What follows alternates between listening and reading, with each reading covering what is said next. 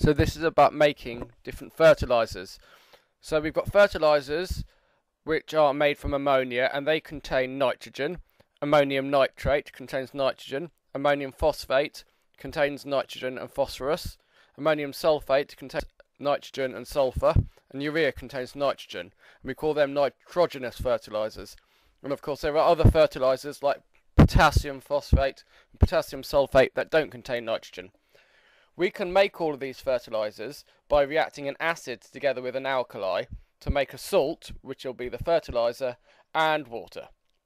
So for example, phosphoric acid and potassium hydroxide make potassium phosphate, our fertilizer, and water. Ammonium hydroxide will react with sulfuric acid to make ammonium sulfate, the fertilizer, and water. And ammonium hydroxide will react with nitric acid to make ammonium nitrate and water.